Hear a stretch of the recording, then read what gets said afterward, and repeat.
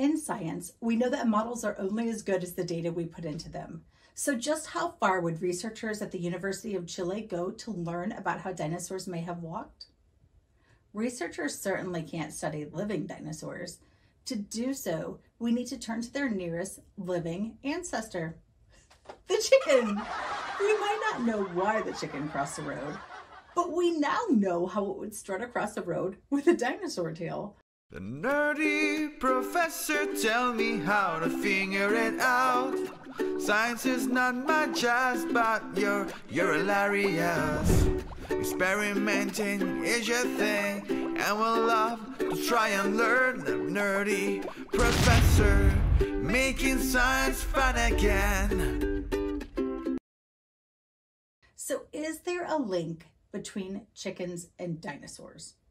First, are chickens modern descendants of dinosaurs?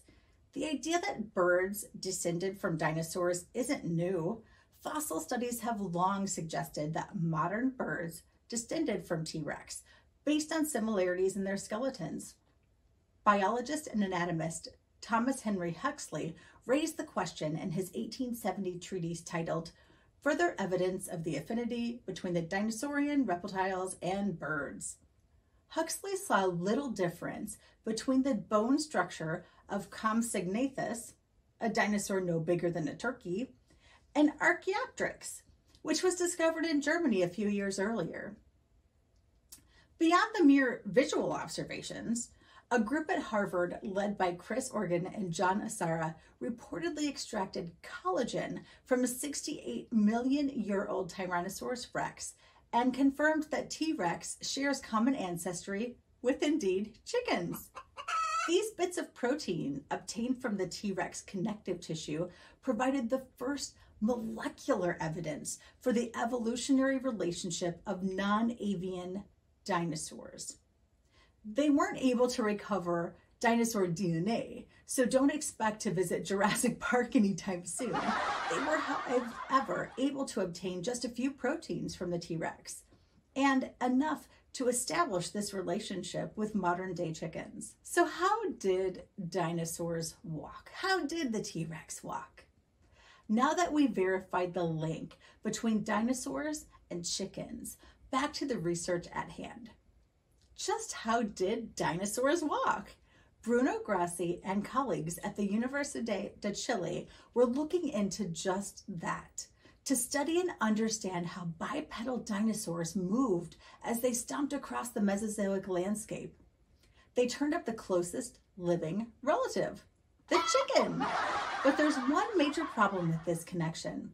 There's a big difference between most modern birds and the great land-bound dinosaurs that we know so well. Dinosaurs had tails.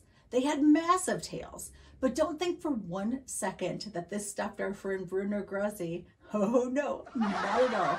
This research group was not playing chicken. To create a model for how dinosaurs may have walked, they had to give a chicken a dinosaur tail. And that's exactly what Grassi and his colleagues did. Building on research earlier performed by Matt Carano, now a scientist at the Smithsonian Institute, Grassi and his colleagues bought a bunch of chickens. A third of these chickens were allowed to roam wild and free, just as they were. A third of these chickens had a mass strapped to the center of the back. And the last third of these chickens had wooden tails mounted on modeling clay and attached to Velcro jackets that fit on their hind ends. Finally, they strapped plungers onto chicken butts. The chicks began wearing their wooden tails or equivalent weights on their back 3 days after hatching. And the tails and weights were switched out for new ones every few days to adjust for the weight of the chicken. 15% of the chick's body weight were either in the tail or on the weight in the back. As the chicks grew, they reportedly adapted quickly to their tails or their weights, moving around and interacting with other birds with absolutely no problem. However, all three groups moved markedly different from one another. Chicks with tails shifted their weight forward, causing the thigh bone to become more vertical, and the source of the movement shifted from the knee joint to the hip joint.